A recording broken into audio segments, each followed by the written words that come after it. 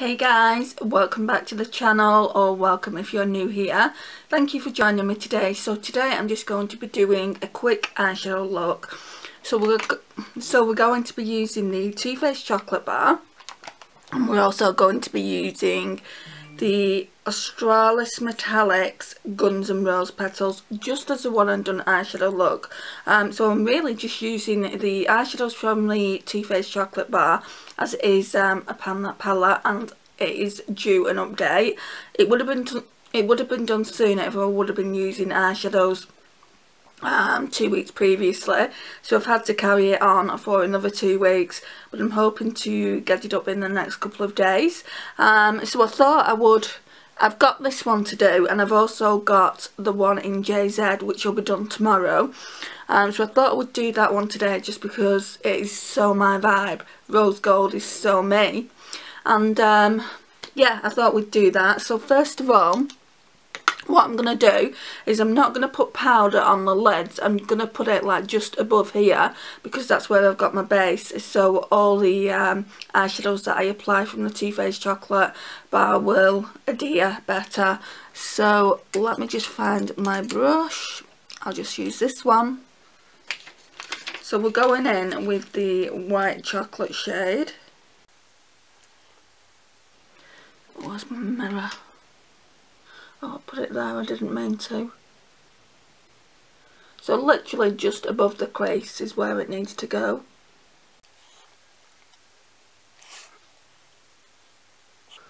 Yeah, I'm looking forward to showing you the progress on the Too Faced chocolate bar.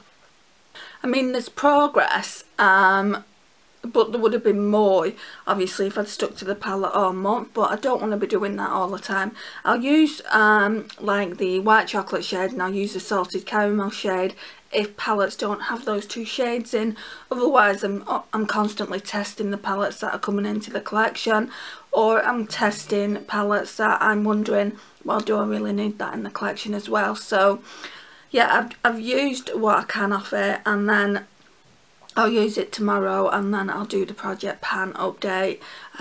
So by the time you see these videos, you'll have already seen the Pan That Palette update anyway. So kind of, I shouldn't really have even mentioned it, to be honest. Okay. So now then, I'm going to use these Real Technique brushes I used yesterday. I really enjoyed them. I'm really wondering now whether to get some new ones. So yeah, I'm going to go into the salted caramel. Of course I'm not going to show you, because I don't want it to spoil the fun. Just put this in the crease. It literally isn't going to take long at all. I mean, I've only come on camera really to show you the star of the show, which is going to be that Australis one. We can finally get Australis in the UK now as well, which I think is really good. They don't do a huge selection, but they do it at Boots, palettes and whatnot. Now these two eyeshadows came from Australia, from my best friend in Australia. She sent them to me what seems like ages ago. Probably was ages ago. I probably shouldn't still be putting them on my eyes, but they seem fine. Very creamy still, and while they're very creamy, I'm not gonna be wasteful and just not use them.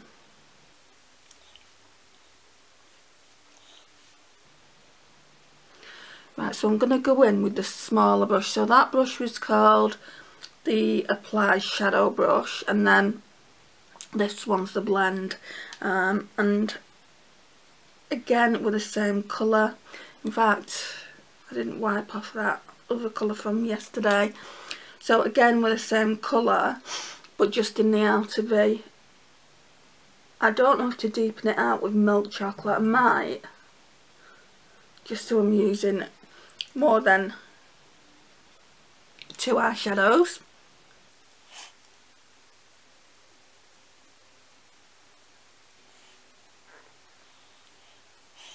yeah, I think I'm going to do that. I think I'm going to go in with milk chocolate. Same brush, I've just swirled it on my colour switch. Or I could go in with semi-sweet.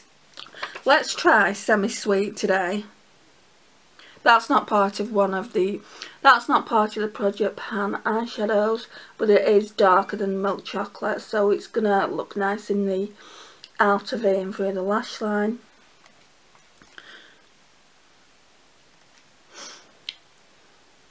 So this palette was one of the first palettes, high end, that I treated myself to.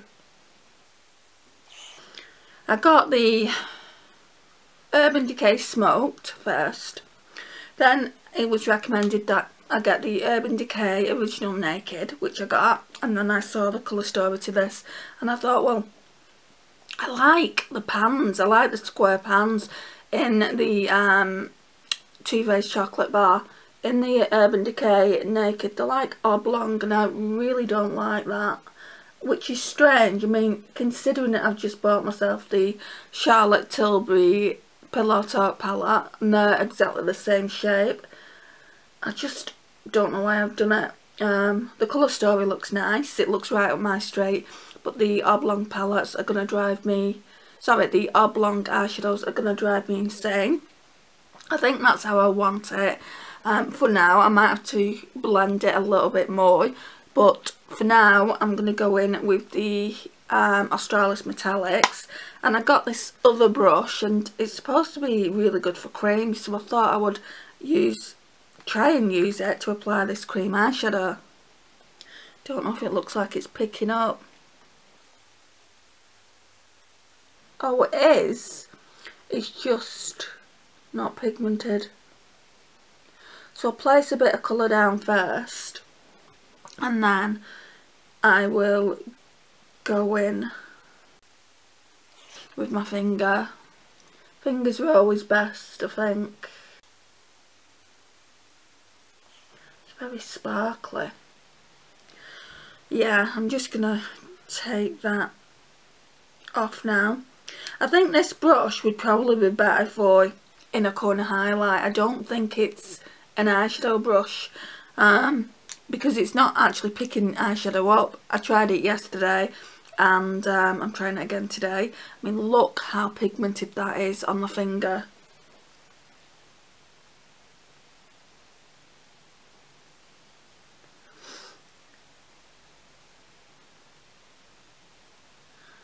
I have taken it a little bit too far up the crease, so I'm blending it in, or trying to as best I can. So that's what it's looking like. Camera really needs to be positioned up a little bit. Oops!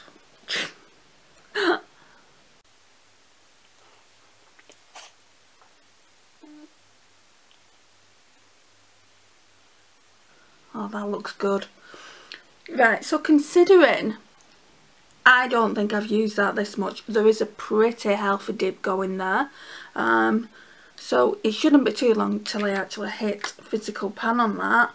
I'm gonna get one of my other blending brushes and try and blend all that out.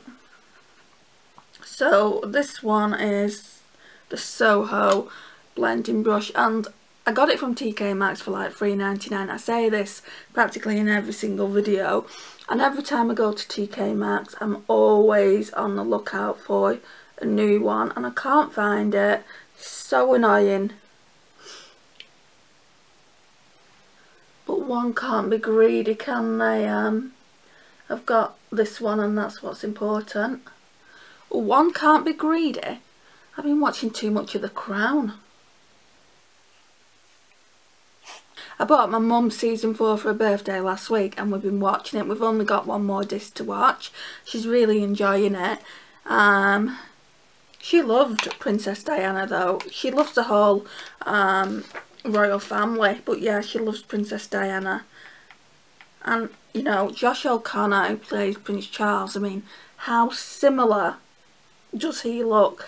I mean, Emma, who plays Princess Diana, she looks very similar, but it's wigs and makeup and whatnot, and obviously costume. But Charles, Josh O'Connor, I just can't believe how similar he looks to a very young Prince Charles. And then there's Gillian Anderson, who plays Margaret Thatcher, and it's like, oh my gosh, she's doing such a marvellous job. But yeah, this is what it looks like. We need to put some of that milk chocolate. In fact, no, I think I'm just going to go in with semi-sweet just on the lash line. I'm not going to bother with milk chocolate because you're not going to be able to see it anyway. So what are your thoughts on the crown, guys? Do you like it? Do you not like it? Are you not bothered? Have you watched it? Especially season 4. What do you think of it? And I'm just going to get a lash line brush, or try to. Right, what I'm going to do is I'm just going to use this Eco Tools one, and I'm going to go in with semi-sweet on it.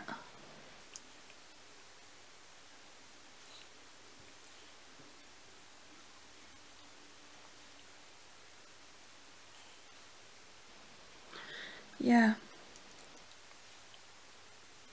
It's gone too far underneath. See, that's why I don't like that brush.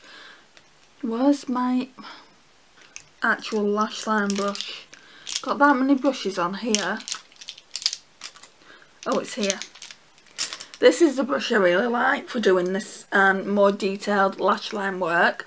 I know a lot of people like a blown out kind of lash, but I don't like I don't like a blown out lash line, so I tend to use this one. So it's the BH Cosmetics, don't know the number, but we're just going to use this for semi-sweet, and hopefully it'll make it look better.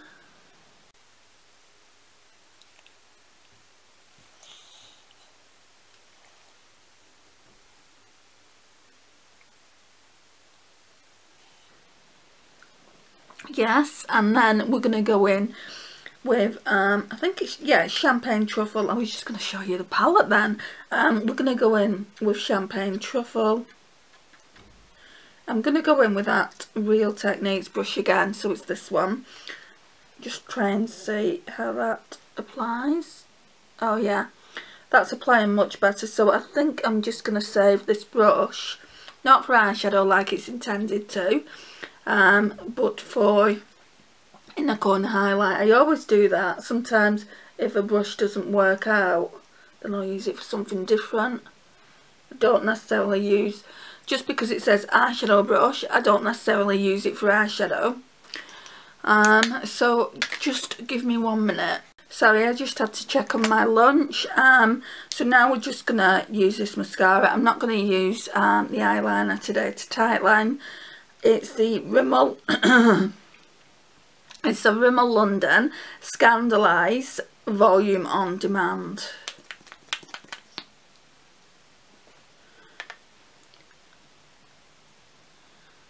So this look is very daytime appropriate. I don't know if some people would consider the sparkle in the eyeshadow daytime appropriate though. But I'm just saying it's a really, really simple look. It does have a lot of sparkle in that particular eyeshadow. I don't know if Australis even sell that anymore. Like I said, it's just really, really old at this point.